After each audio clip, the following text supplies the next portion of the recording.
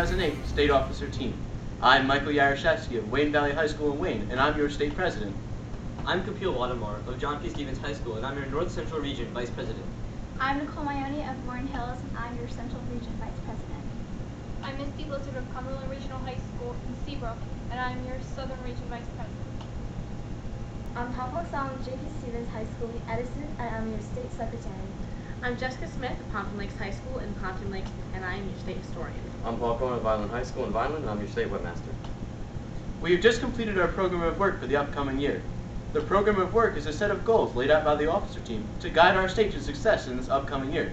We will be focusing on continuing to publicize the spotlight, Maintaining the New Jersey FBLA website as a vital resource for members and advisors, Supporting the March of Dimes. Promoting inter-chapter cooperation.